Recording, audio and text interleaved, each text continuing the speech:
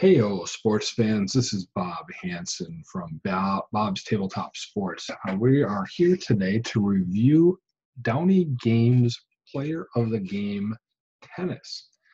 So, if you're familiar with Downey Games and the Player of the Game series, a lot of what I'm going to show you today is going to be very familiar to you. If you haven't played any of these games, this will be something that will give you kind of an idea as to how some of the other games in that series play. That said, it does say, like in the rules and I think in their advertising material for the game online, it does say that this is based off of a previous design that they purchased.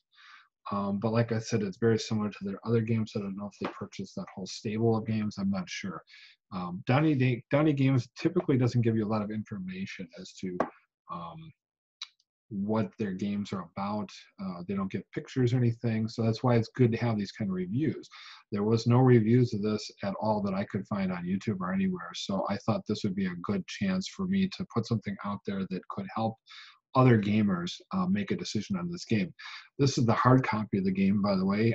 You can get this on in a print-to-play version, essentially PDF, where you print out all the materials yourself.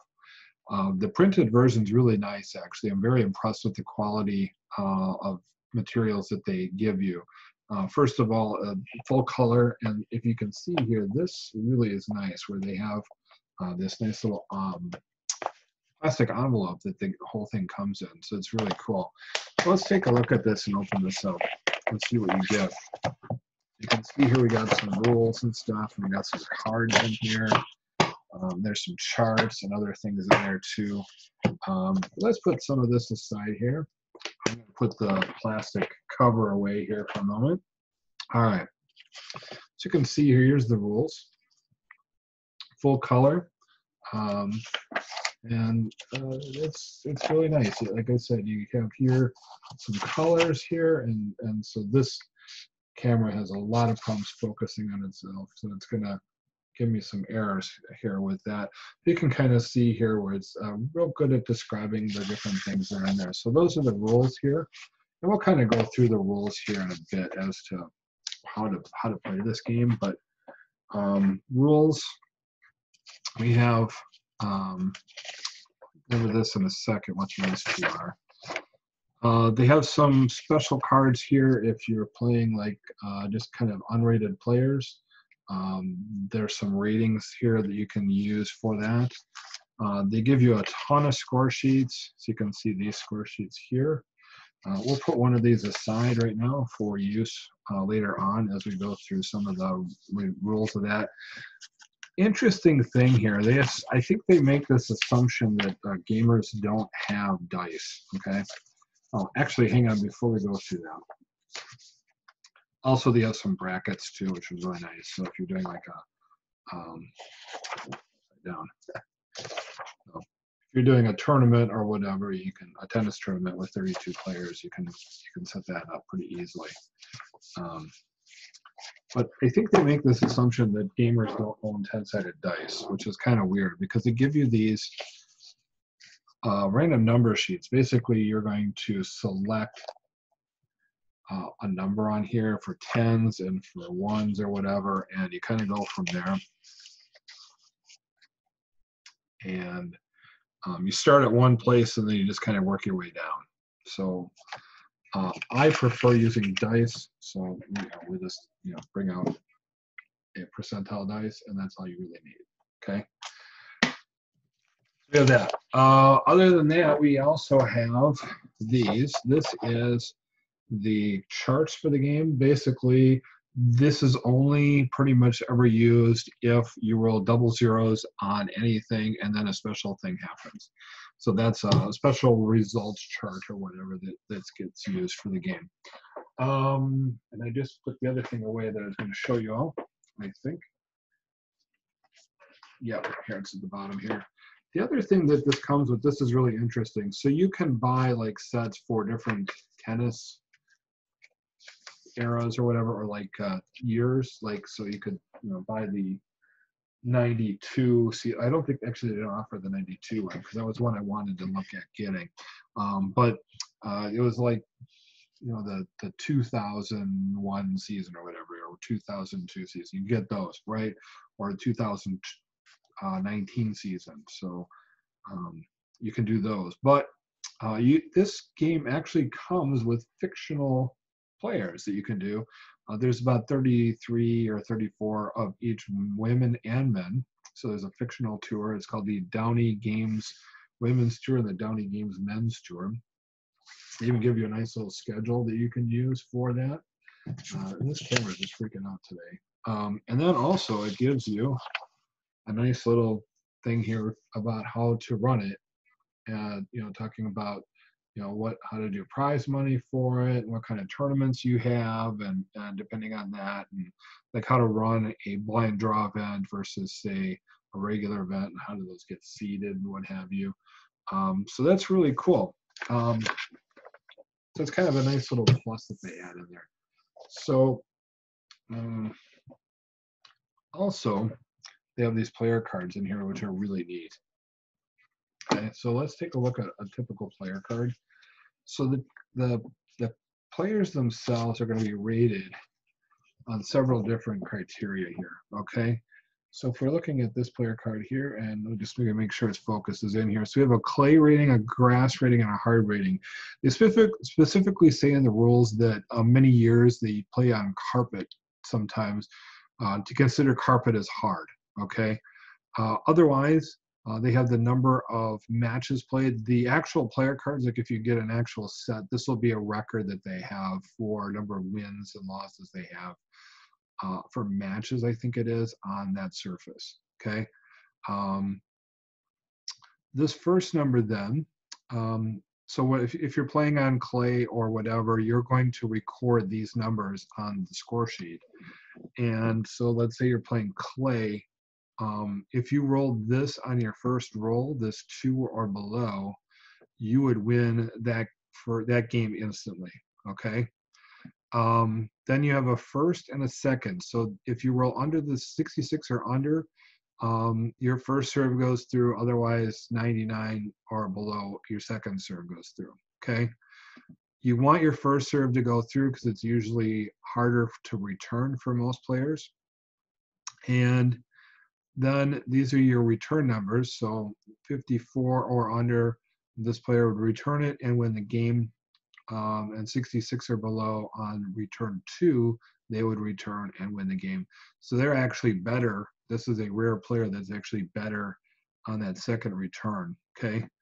Now here's the cool thing about this is that, or actually this isn't rare. Sorry, that's the way it should be. 66, that's supposed to be an easier return, so that is a higher number. Sorry. And then these two numbers then are modified by that player's serve numbers here. Okay. So for example, this 54 now becomes a 56. Okay, for our whatever it is. So like let's say she's playing Jerry Renault. Okay, so Jerry Renault, let's say this number here, 31, would be adjusted to a 33. This 42 would be adjusted to 43, 42 to 43 based on that. Okay, where this is a minus, so this actually would be subtracted. So like this would be a 52 versus a 64. Okay, all right, so.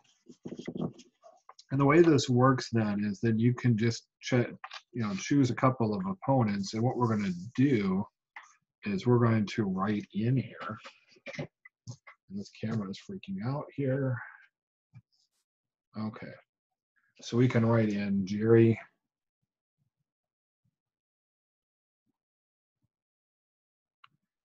Renault, and I can't spell very well here, and Carmela Mace. We write in the win number. So let's say they're playing on clay.